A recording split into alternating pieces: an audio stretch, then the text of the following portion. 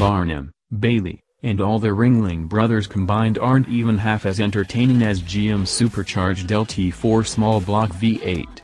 This direct-injected, variable-timed, intercooled, all-aluminum, 1-cam, 6.2-liter hyperclown idles with an evil chortle, rips upward singing like Marvin Gaye at his Let's Get It On peak, then finishes way past 6,000 revolutions per minute with the maniacal cackle of Frank Gorshin as the Riddler. The LT4 is rated at an astonishing 650 horsepower, and until right now there've only been 3 ways to get it. First, in Chevrolet's 2-seat Corvette Z06. Second, in Cadillac's 4-door CTS-V. And, third, in a crate from GM Performance Parts. But it's this 4th way that's the best way. That's the LT4 powering the 2017 Chevrolet Camaro ZL1. At a few $1,000s less than the 707 horsepower Dodge Charger Hellcat, the ZL1 is likely the cheapest new car with a top speed beyond 200 miles per hour. Chevrolet isn't saying anything about the maximum velocity, at least not yet, but come on. This much power? With a lot less frontal area than the broad-beam Charger? 2 bills at the top end is inevitable. So the LT4 is a gigaton of giggles.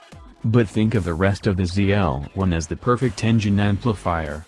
The chassis is almost neutral at speed, there's plenty of tire aboard to hang on through the hairiest corners, and the brakes could stop a runaway federal budget.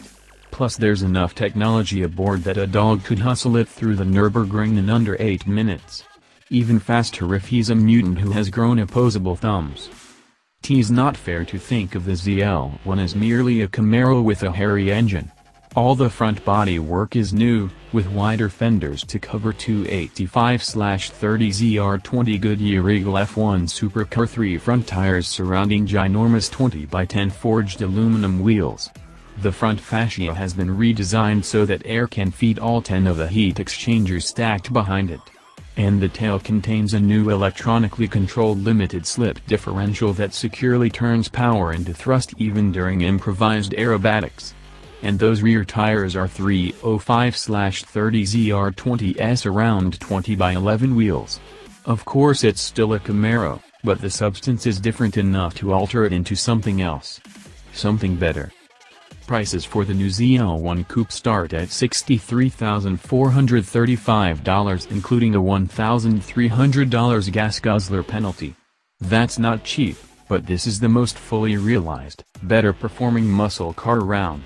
A convertible model is available as well, for an extra $7,000. The 2017 Chevrolet ZL1 is 70 horsepower more powerful than the last ZL1, and all those extra ponies want to entertain you. So be entertained.